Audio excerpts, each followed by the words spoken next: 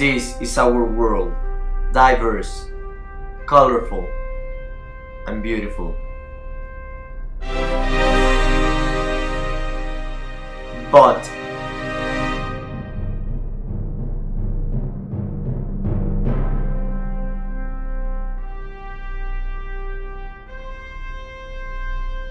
what have we done?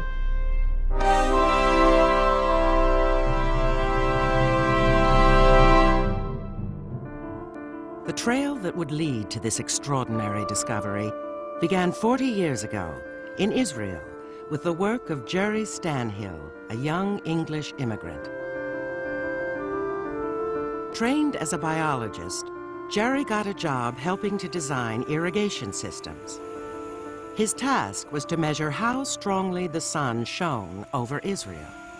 It was important for this work to measure solar radiation because that is a factor that basically determines how much water crops require.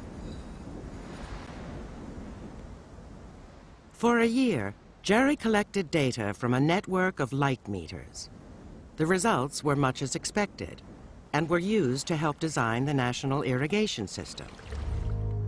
Well, I was amazed to find that there was a very serious reduction in sunlight, the amount of sunlight in Israel.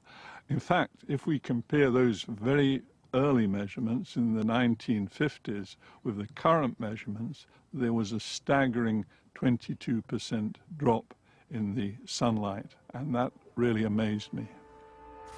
A 22% drop in solar energy was simply massive.